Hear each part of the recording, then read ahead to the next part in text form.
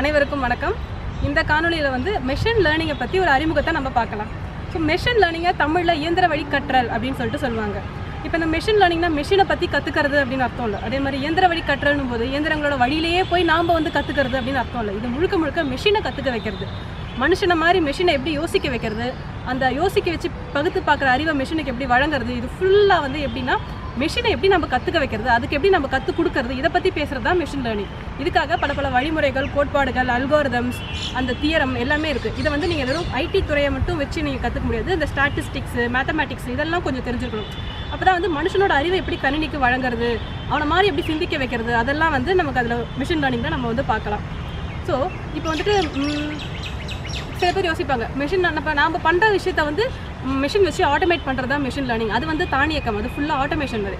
மனுஷன் செய்கிற வேலையை ஒரு ப்ரோக்ராம் எழுதி மிஷினை செய்ய வைக்கிறது பேர் ஆட்டோமேஷன். அது பேர் மிஷின் லேர்னிங் கிடையாது. லேர்னிங்னா அதையே வந்து நம்ம மனுஷனை மாதிரி யோசிக்க வச்சு அதுவே செய்ய வைக்கிறதுக்கு பேர் தான் லேர்னிங்.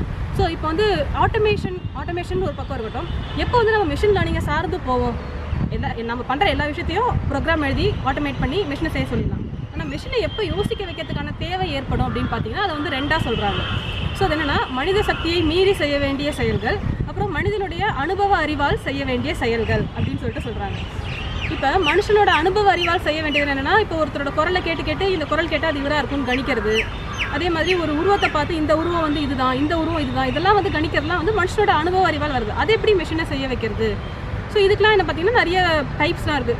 அன்ஸ்ட்ரக்சர்ட் லேர்னிங், இதெல்லாம் வந்து நான் ஒன்றா சொல்ல போகிறேன். ஸோ இந்த மாதிரி ஒரு தேவை ஏற்படும் போது மிஷினை வந்து கற்றுக்க வைக்கிறது நல்லதாக இருக்கும். இப்போ நமக்கு தெரியும் இதுதான், இந்த குரல் இதுதான் அப்படின்னு சொல்லிட்டு தெரியும். ஆனால் திடீர்னு ஒரு குரல் நமக்கு வருதுன்னா நம்மளோட அந்த அனுபவ அறிவு வச்சு நம்ம எல்லாத்தையும் ரீகலெக்ட் பண்ணி இந்த குரல் இதுவாக இருக்கும் அப்படின்னு கணிக்க முடியாது. ஸோ அது பல்லாயிரக்கணக்கான குரல்கள் வந்து தேவையில்லையா? அப்போ தான் வந்து இந்த உண்மையான மிஷின் லேர்னிங் வந்து விளையாட ஆரம்பிக்கும். திடீர்னு இப்போ அதை வந்து ட்ரெயின் பண்ணிவிடுவோம். நம்ம இந்த மாதிரி குரல் இதோடது, இந்த உருவம் இதோடது, இந்த உருவம் இதோடதுன்னு சொல்லிட்டு கொஞ்சம் ட்ரெயின் பண்ணிட்டோன்னா இதுக்கப்புறம் புதுசாக ஒரு உருவம் வரும்போது இது அதோட ஃபுல் எக்ஸ்பீரியன்ஸை வச்சு இது இவரோட தான் இருக்குன்னு சொல்லிட்டு கணிச்சு சொல்லணும். ஸோ அந்த அளவு ஒரு கெப்பாசிட்டி வந்து மனுஷனை விட மெஷினுக்கு கொஞ்சம் ஜாஸ்தி. அப்படிங்கிறதுனால வந்து மெஷினை கற்றுக்க வச்சுட்டா நமக்கு வந்து ஒரு பல விதங்களில் பயன்பாடுல தான் இருக்கும். அப்புறம் வந்து மனித சக்தியை மீறி செய்ய வேண்டிய செயல்கள், அதெல்லாம் என்னென்னு பார்த்தீங்கன்னா, இப்போ ஒவ்வொரு துறையிலையும் வந்து இப்போ நான் ஒரு எக்ஸ்பெரிமெண்ட், சின்ன ஒரு சோதனை நடத்துகிறேன்னு வச்சுக்கோங்களேன். என்னோட சோதனை வெற்றி பெறணும்னா ஃபஸ்ட்டு ஃபெயில் ஆகும், அடுத்து ஃபெயில் ஆகும். ஸோ ஒவ்வொரு தடவை எதனால் ஃபெயில் ஆகுதுன்னு கண்டுபிடிச்சி கடைசியாக அதெல்லாம் அவாய்ட் பண்ணிட்டு ஒரு தடவை பண்ணும்போது 10வது முறையாக சக்ஸஸ் ஆகும். இதை வந்து நான் ஒருத்தி பண்ணும்போது இதுவே இப்போ வந்து எல்லா துறைகளையும் பல்லாயிரக்கணக்கான கோடி வருஷங்களாக எல்லாரும் பல எக்ஸ்பிளைன் பண்ணுறாங்க. ஸோ ஒவ்வொரு சோதனையோடும் தோல்வியும் வந்து கணக்கு பார்த்து, ஸோ அதெல்லாம் தவிர்த்து நீங்கள் புது விதமாக வழிமுறைகளை கையாளுங்க, அதெல்லாம் சொல்கிறது வந்துட்டு அவ்வளோ பெரிய தரவுகள் அரசி ஆளாயிரத்துக்கான தேவை வந்து மனுஷ சக்தி அப்பாற்பட்டதாக இருக்கும். ஸோ இப்போ என்னோட பையன் எக்ஸ்பிளைன் பண்ணுவான், என்னோட அனுபவ அறிவு மொத்தத்தையும் சேர்த்து அதோட டேட்டாவாக கொடுத்து அதை வச்சு ஒரு முடிவெடுக்க சொல்கிறது. இப்போ பார்த்தீங்கன்னா மருத்துவத்துறையில் பார்த்தீங்கன்னா முன்னாடி முந்தைய காலங்களில் வந்து ஒரு பெண் பிரசவத்துக்கு போகிறோன்னா 50% வந்து உயிர் பழைக்கிறதுக்கான வாய்ப்பு ரொம்ப கம்மி. பாதி பேர் பழைப்பாங்க, பாதி பேர் சாவாங்க.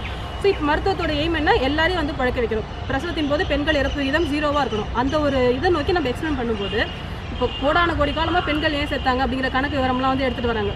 இப்போ பேபி பொசிஷன் சரியில்லை, பிபி எகிரிடுச்சு, இல்லை தண்ணி சரியில்லை, இந்த மாதிரி பல பிரச்சனைகளால் பெண்கள் இருக்கிறாங்க அப்படின்லாம் கண்டுபிடிச்சி அதை வச்சு இந்த மொத்த டேட்டாவும் மெஷினுக்கு கொடுத்து அதை வச்சு அதுவே ஒரு பேட்டர்ன் எடுக்குது. ஸோ இவ்வளோ பேர் வந்து இதனால் இறந்துருக்காங்க, இவ்வளோ பேர் இதனால் இறந்துருக்காங்க.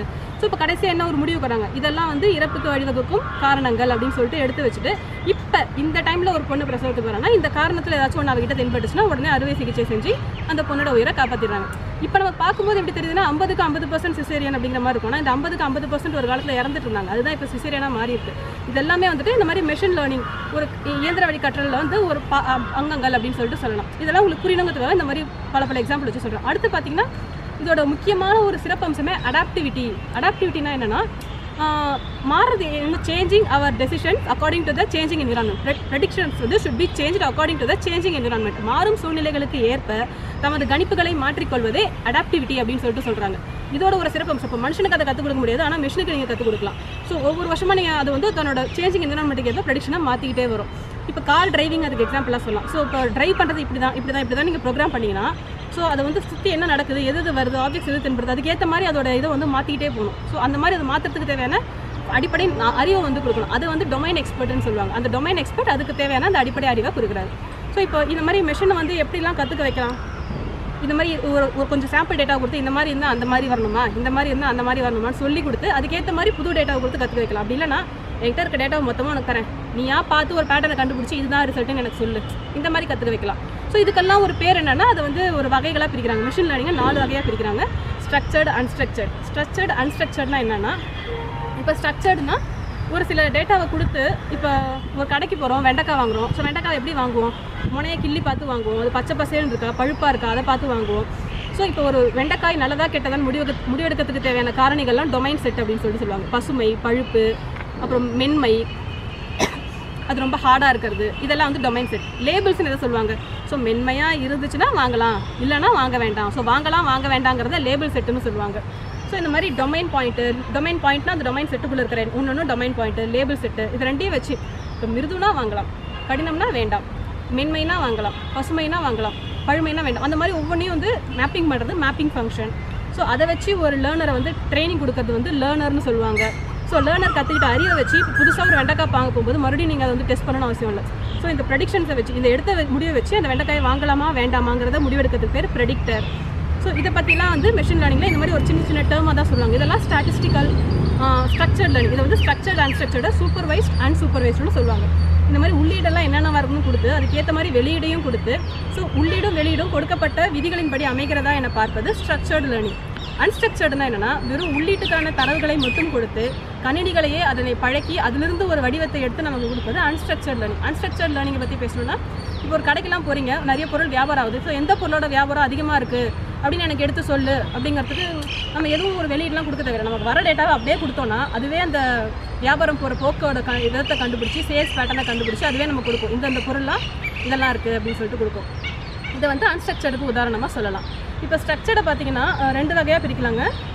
Classification, regression. Structured லேர்னிங்கை classification, regression சொல்கிறாங்க. கிளாசிஃபிகேஷன்னா இப்போ அந்த வெண்டைக்காய் எக்ஸாம்பிள் வாங்கலாம் வேண்டாம் 2 வகையின் கீழே மொத்த தரவுகளும் அமைஞ்சிடும், அது கிளாசிஃபிகேஷன். ரெக்ரெஷன்னா அது வந்து ஒரு உண்மையான மதிப்பாக இருக்கும். இப்போ குழந்தைய கருவில் டெஸ்ட் பண்ணும்போது அதோட கை கால் அதெல்லாம் வச்சு அந்த குழந்தையோட எடை என்னவாக இருக்கும்னு கணிப்பாங்க. ஸோ அது வந்து ஒரு 2.5 கிலோ 2 கிலோ அந்த மாதிரி ஒரு முழு எண்ணாக கொடுப்பாங்க. அப்போ மக்கள் தொகையை வச்சு ஃபியூச்சர் மக்கள் தொகையை கணிப்பாங்க, அதுவும் ஒரு எண்ணாக இருக்கும். ஸோ இதெல்லாம் ரெக்ரெஷன் கீழே வரும். இதோட வகை கீழெல்லாம் வருது. கிளாசிஃபிகேஷன், ரெக்ரெஷன் பிரிக்கலாம்.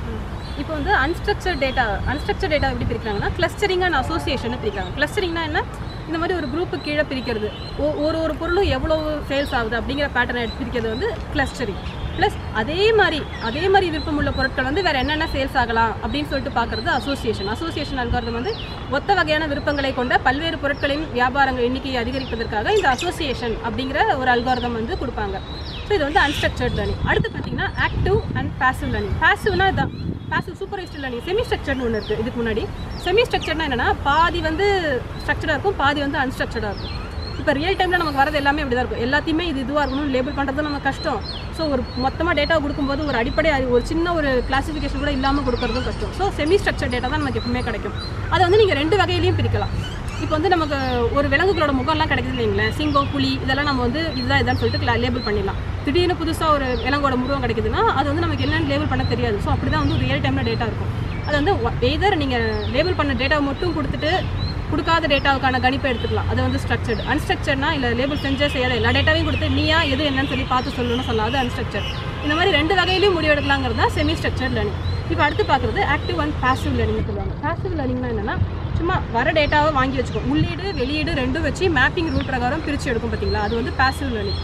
இப்போ ஸ்பேம்லாம் கண்டுபிடிப்பாங்களா, அதெல்லாம் சொல்ல. இப்போ இந்த ஒரு மின்னஞ்சலில் இந்த வார்த்தைகள்லாம் இருந்தால் ஸ்பேம்னு சொல்லிட்டு ஏற்கனவே நமக்கு ஒரு விதிகள் கொடுத்துருப்பாங்க. ஒரு மின்னஞ்சல் வரும்போது அந்த விதிகள் எதனா பொருந்துதான்னு பார்த்துட்டு பொருந்துச்சுன்னா அது ஸ்பேம் ஃபோல்டர் இருக்கும், இல்லைனா இன்பாக்ஸுக்கும் மாற்றும்.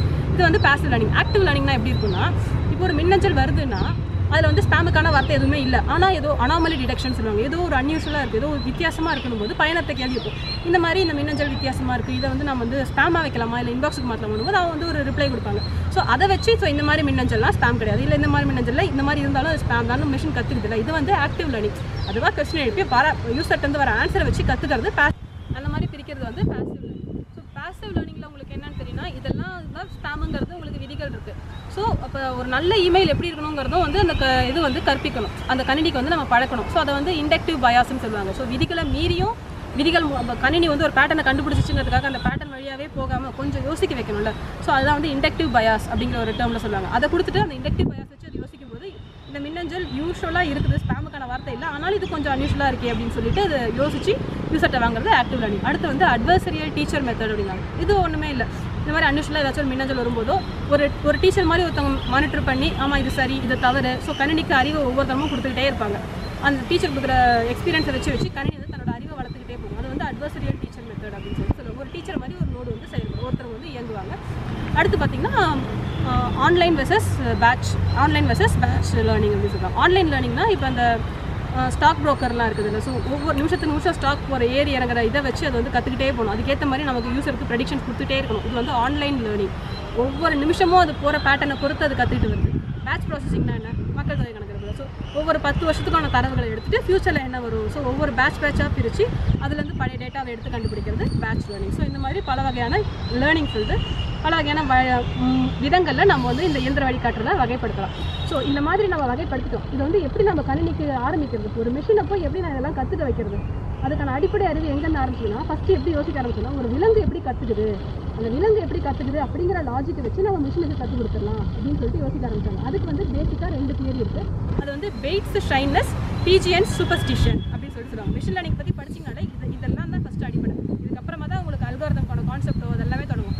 ஸோ இப்போ முதல்ல எப்படின்னா பறவைக்கு எப்படி கற்றுக்குதோ அதே மாதிரி நம்ம ஒரு இயந்திரத்துக்கு அந்த லாஜிக்கை பிடிச்சி நம்ம இயந்திரத்துக்கு கற்றுக் கொடுத்துடலாம் அப்படின்னு சொல்லிட்டு நினைக்கிறாங்க. ஸோ வெயிட்ஸ், ஷைனஸ்னால் என்னென்னா கொஞ்சம் பயம் கொள்ளல். வெயிட்ஸ் அப்படின்னா என்னென்னா அந்த கவர்ந்திருக்கக்கூடிய வகையில் இருக்கும் ஒரு உணவுப் பொருள். இப்போ ஒரு பொருள் ரொம்ப அழகாக அட்ராக்டிவாக கவர்ந்திருக்கக்கூடிய வகையில் இருக்குன்னா அதை போய் முதல்ல எலி வந்து சாப்பிட்றாது.